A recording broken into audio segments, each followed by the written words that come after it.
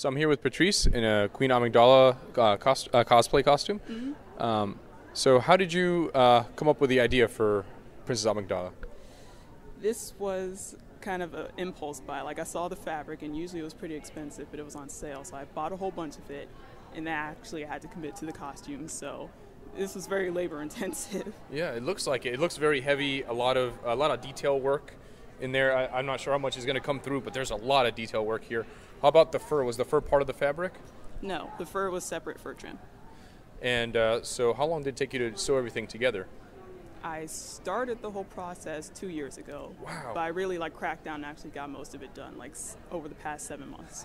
Yeah. That seems pretty typical for most Yeah. people. They kind of start slow and then, oh my God, Comic-Con's almost here. Yeah. How long did the headpiece take?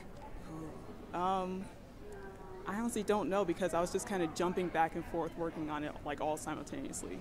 And what is it made of? Wig material or? It's made of foam core board, cardboard, expanding foam, fleece, and braiding hair, and then wig wefts. Oh, okay. Wow. That's a lot. It's pretty complicated, but it looks really amazing all Thank together.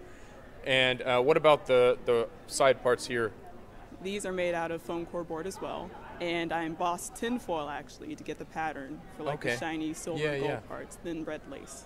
And what was it about Queen Amidala that spoke to you? What is it that made you want to be her? I mean, I know you said you saw the costume and that committed you, but why her as opposed to any other character? I just love Star Wars for one thing, and I really like Queen Amidala and her costumes.